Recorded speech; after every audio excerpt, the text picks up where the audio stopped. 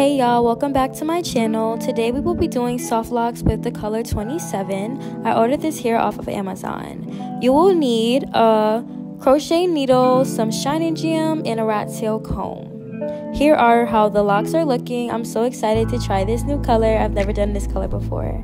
So first you're going to start parting your hair. You want to get the part as crispy as you can. It doesn't have to be extremely perfect, but you definitely don't want it looking crooked. When parting my hair, I use two mirrors so I can see the back of my head and kind of like the front of my head. So the mirrors are facing each other, so that's how I'm able to see the back of my head. You want to add your shining gem, and then you want to part as you see fit. I'm doing triangle parts today, so that's how I'm going to be parting my hair in this video. So once each of the sections are separated, you're going to start by adding your shining gem to that section and braiding down regularly. You want to make sure you have an extra tight grip, so at the root it is tight and not loose. So I'm just going to braid down a few times, making sure it's tight. And then I'm really going to braid down a little bit farther than I normally do, just because this is not my natural hair color. Here is how I'm going to attach the lock to my hair. I don't really crochet it in. More specifically, I just use a crochet needle just to braid in the hair, if that makes sense.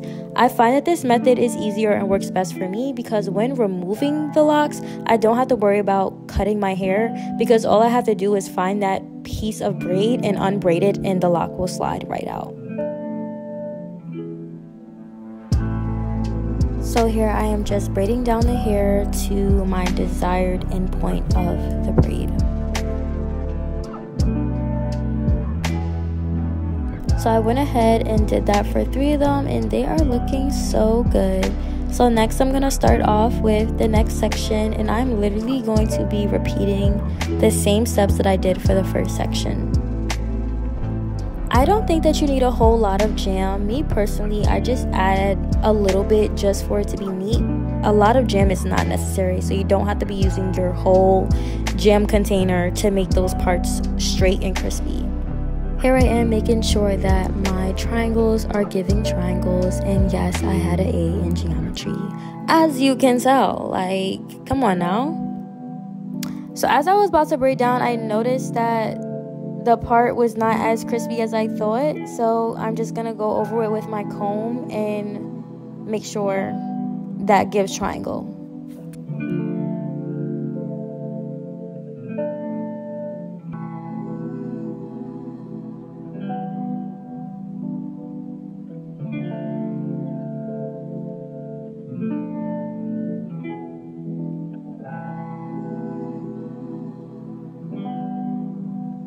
Now the first 2 rows are done, and I think those are like, I don't want to say the hardest parts, but they like set the tone of the rest of the hair.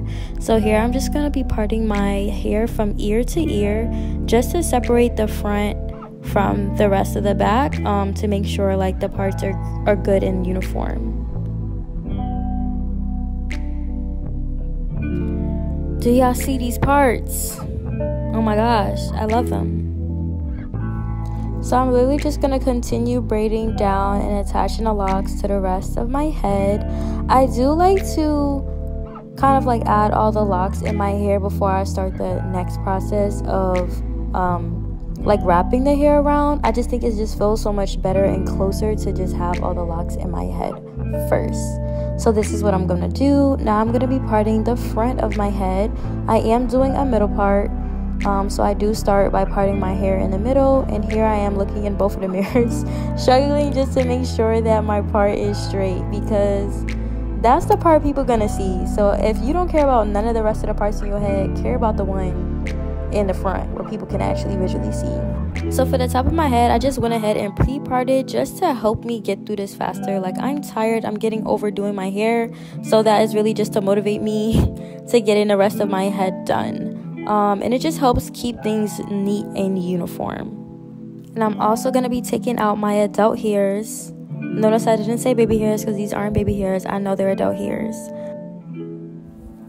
So I am literally almost done, and I don't know if you could tell, but I'm so happy that I'm almost done, like adding them all in and getting my parts done. So this is how it's looking on one side, and then I finished all of them. I just have this one more left, and I'm going to repeat the same process I've been doing. I'm going to attach the lock to my hair through braids, braid it in, and that is it. And then we'll be moving on to the next step shortly.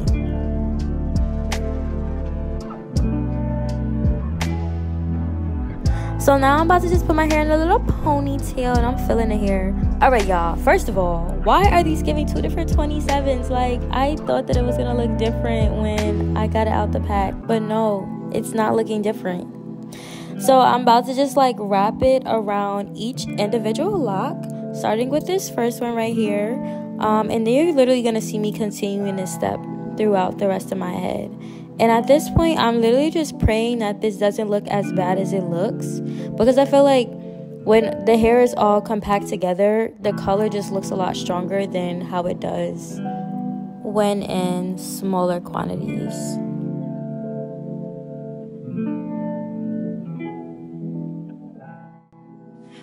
Okay, so like I know I look freaking crazy. And y'all, like this is the time. Look at the time. It's freaking 2:18. I hope this is clear. It's 2:18 in the morning. I have to be somewhere at 9:30. And so like I knew that the colors looked a little off, like, but I was hoping that once it got together it would look better. Like once you took it out the packaging, it would like change color, but not change color. So I got the color 27, but y'all, this is giving two different 27s.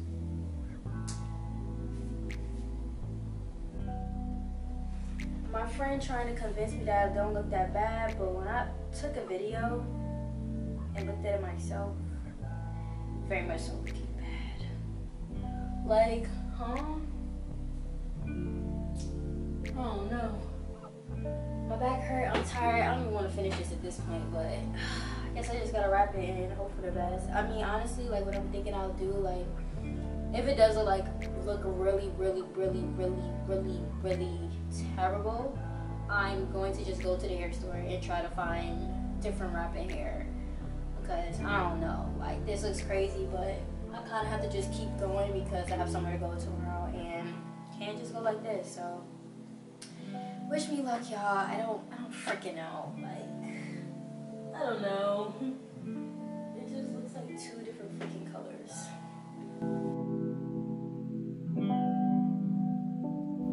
So at this point, all the locks are installed in my head, and I'm trying to make sense of my head right now because it's giving two different colors, bro.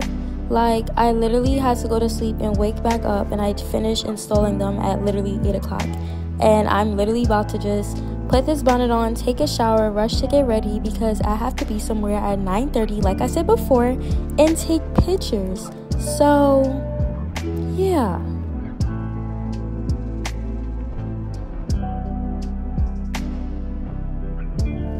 So at this point, I finished getting ready, and now I'm about to just figure out like what I can do exactly to my hair.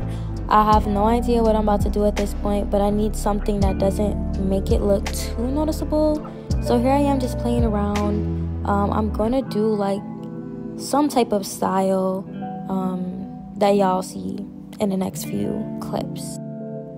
I was doing like the 2-strand twist with like the barrel at the bottom.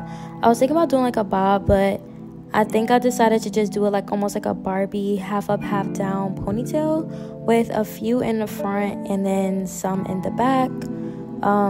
So here I'm just trying to like picture that, making sure also it doesn't hurt my head because I just installed these, and the locks sometimes be a little tight when you first put them in. So just making sure it's not hurting me or anything.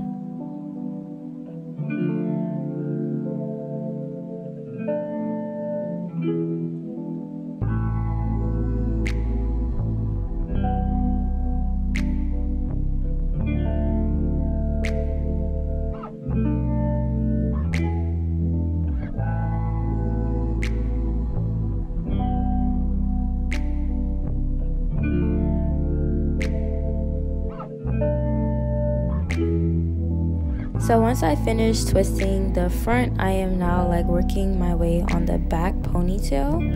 And this is the final product. I want to know what y'all think in the comments of this look. I know it's a little different because I had 2 different color 27s, but I think it's looking pretty okay. Not as bad as it looked before. I hope you guys enjoyed this video. Please give it a thumbs up, like, share, and comment. And I'll see y'all in my next video.